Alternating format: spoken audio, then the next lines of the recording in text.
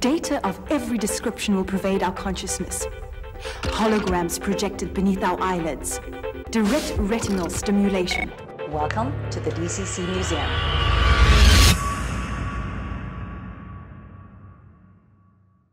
Hi and welcome back at the museum. Today is a super exciting day because one of our missions to complete all production players at the museum, have them on display at the museum, has come to an end after 7 years of starting the museum. With the arrival of this Panasonic RS-DCM1, we are now complete as far as the production types of DCC player goes. In the past 7 years, our list has changed substantially. We have come up with 3 different categories, 38 players that we know to be existed and to be produced.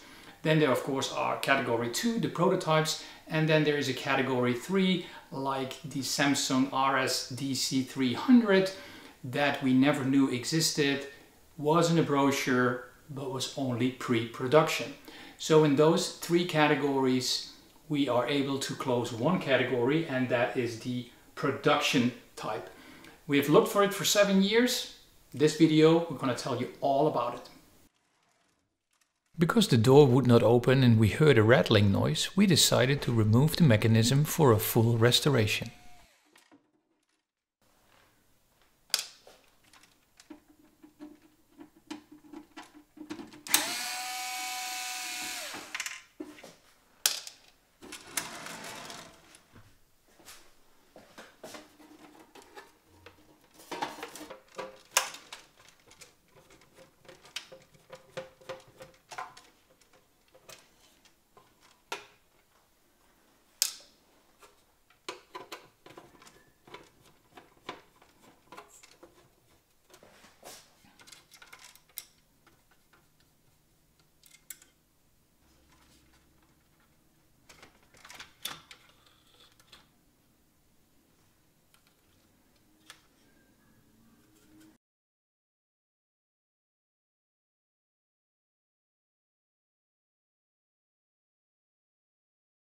If the door does not open, you can always open it manually, like this. You now have the best access to replace the pinch rollers.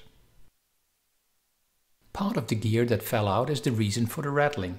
We need to replace the gears, belts and capacitors like shown in a previous video on all 4th generation players.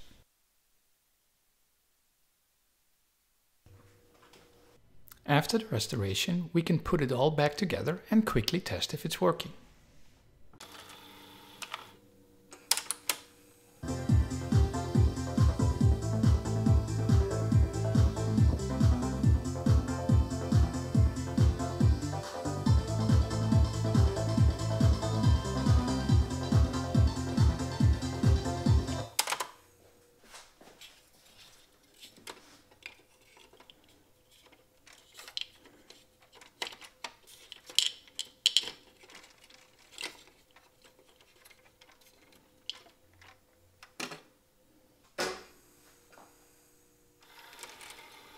The RS-DCM1 is a standalone player that has analog in and outputs, and this version is 100 volts.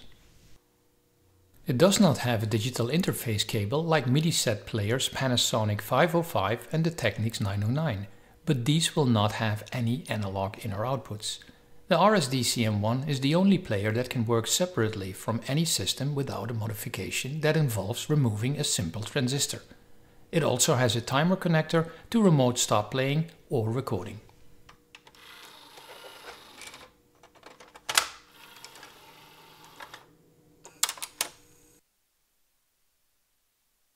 So there you have it. Lucky number 38, closing down the first category, although you never know if we were wrong and this list that we have been creating for 7 years might evolve to a new number. But for now, I think we're complete on the first category.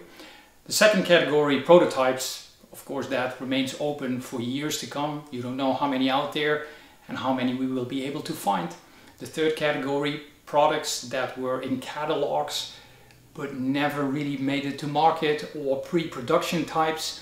We have several of those. That is an open category. That's always still exciting to find new ones. And of course we have a fourth category that I didn't mention earlier, and that's right on this side.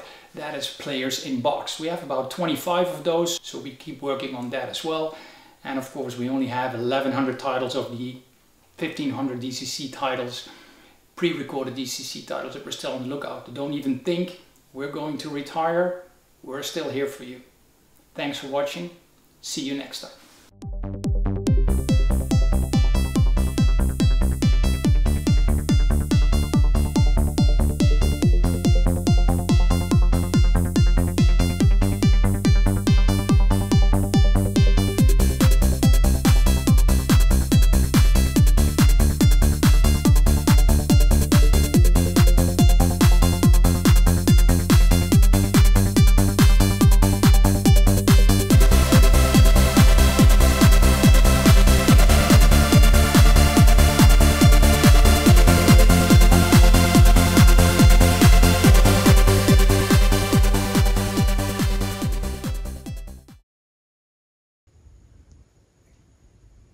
Okay, here he goes. The last one, number 38. Just like my age.